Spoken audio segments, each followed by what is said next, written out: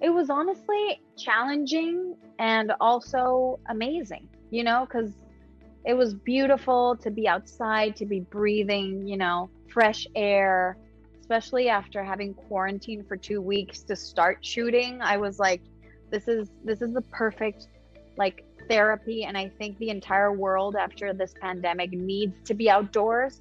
So I just felt very lucky, but it was also challenging. You know, shooting outside is challenging not only for me but for the entire crew. They would have to like be carrying the equipment up like rocks and dirt and like getting to the locations. It was hard. It wasn't easy. I had to get my scuba certification for it. Um, and I had to do cold water training. So I trained for that. I also trained for breath hold. So that was fun. That's always like a fun part of like a project, is having to like learn a new skill or like do something to train for it. But it was also terrifying. I'm not gonna lie, it was terrifying. Being inside that plane underwater was so claustrophobic.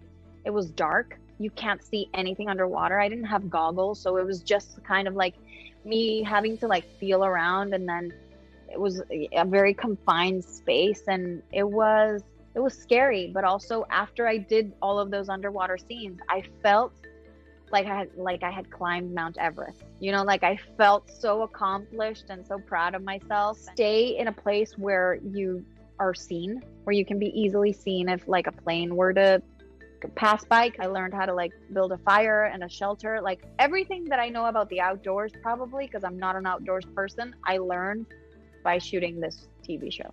And I hope that people, when they watch it, learn something too. Personally, I'm just grateful to be doing roles that aren't specifically Latinx, because although the roles and the specific stories are very important, when they're giving us a chance to just be human and just live and like have a story that doesn't revolve around our identity precisely, we're helping also the audience around the world kind of see us as more human and equal, and like we also deserve these kinds of opportunities. So I'm grateful for the show, and I'm grateful to Martin and Brendan, the showrunners, that like gave me this opportunity, even though it wasn't written for a Latina. And then once they cast me, then like my parents had to be Latinos too, so it creates more opportunities for more people. And then they got a writer to come and like do some specific Latinx things, and so you know, it's just a chain, an avalanche of like things that trickle down when people at the top give opportunities to people like me. So I'm just very grateful.